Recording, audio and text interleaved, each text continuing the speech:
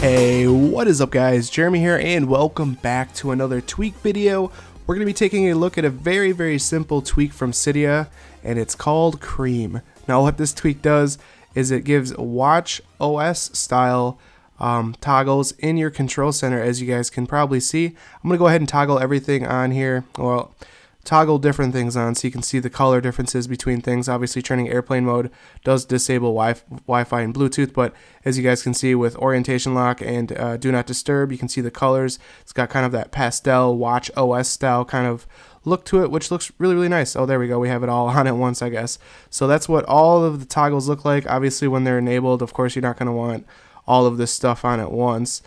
So we can go ahead and just, toggle it off, but it does give a nice little style to, your control center, and I really like the way that it looks on iOS, having kind of a similarity to WatchOS.